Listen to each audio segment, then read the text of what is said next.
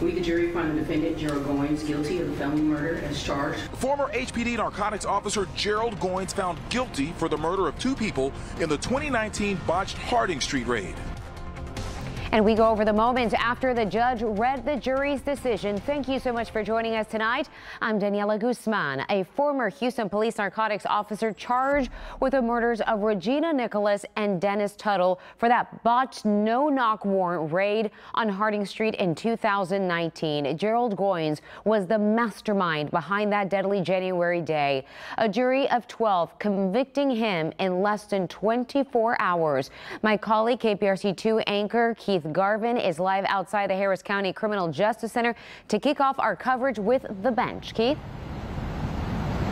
Well, Daniela, Gerald Goines headed to prison for killing those 2 homeowners on Harding Street. He was taken away not in handcuffs, but still to be processed like any other prisoner in this state.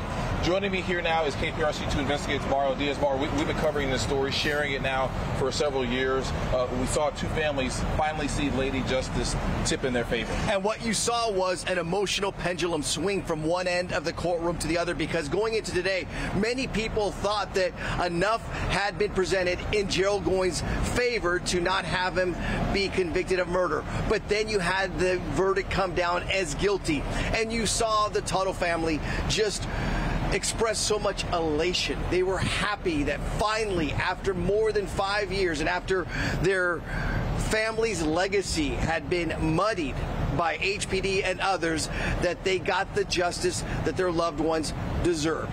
Dennis and Regina were murdered. But then you look at the other end, and you had Gerald Goines, who was completely surprised by the decision. He was walking around with much confidence in the days leading up to this verdict. Today, we caught him in the hallways. He waved to our cameras. He was in good spirits until they started to walk into that courtroom, and that jury never once made eye contact with him or his team. And Keith, it was then that you realized that in the courtroom, the theater of the unexpected, you had the unexpected happening in front of everyone. Gerald Goines, HPD officer, guilty of murder. Unexpected, the key term. Okay, Mario, thank you. And we have now Letitia Quinones-Hollins and Rick Toto. They are joining us live now. You two, it's been a very busy day as our legal analyst for sure. Okay, so we now know that the punishment phase is about to begin. Walk us through that. Rick, you want to go first? So it's like a mini trial. They're going to have opening statements, they're going to present evidence, they're going to have closing statements, and the jury gets to deliberate. But the prosecution will be put on any bad acts that they have evidence of regarding Gerald Goines, and the defense will put on things like family members to say he's a good family member, and the jury will get to decide what his punishment is going to be. The interesting thing is going to be to see if the prosecution has any evidence of prior issues surrounding warrants. Did he forge any other warrants? Did he lie on any other warrants? And how that affected the people involved. So I'm really curious to see the evidence that the state puts forward in punishment. Letitia, this is a phase where more evidence can come out. Absolutely. There will be more evidence that will come out, and the evidence that will come out will speak directly to Goines' character. Anything that he's done bad in the past, as well as anything that he's done good. I suspect that we're going to see family members testify about Goines. I suspect that we're going to see people in the community that he may have helped as a police officer, someone he's protected in the past before. I suspect we'll see a lot of evidence such as that. And in the end, the jurors are going to weigh that and determine what is the appropriate sentence for him. You know, their sentence was so quick and, again, so unexpected. So how do we expect that to play in their deliberations in terms of his sentencing?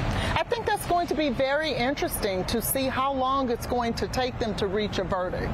Now, I will say this. I would be worried, and the reason I would be worried, Mario, is primarily because of how long it took them to come back with the guilty verdict of murder. Right. It didn't take them long at all. What was it, over a week or so, 2 weeks trial? And it took about 6 hours to come back with the guilty verdict of felony murder. So those jurors are upset about what they heard. So it's going to be interesting. Yeah, Rick, what can the defense do to potentially help lower the time he might get in prison? So they have to personalize him. They have to bring in family and friends that can tell stories about him and say, you know, he's a dad or a good son, and tell stories about his youth and coming up to try to let the jury know that this isn't the only side of him. All they've heard is bad evidence about Gerald Goines. The defense now has an opportunity to present good evidence to personalize him and let them know, hey, there's another side to Gerald Goines besides what you've heard in this courtroom. Okay, all right. Thank you both. Mario, thank you as well. Before we send it back to the studio, the city of Houston is not commenting tonight on the trial. We do know that the Nicholas family released a statement in the last hour saying, in part, the Nicholas family is grateful for the jury verdict. The jury saw this case for what it was. This is a very important case. This is the reason why we took you inside of it with the bench. Mario, you wanted to add?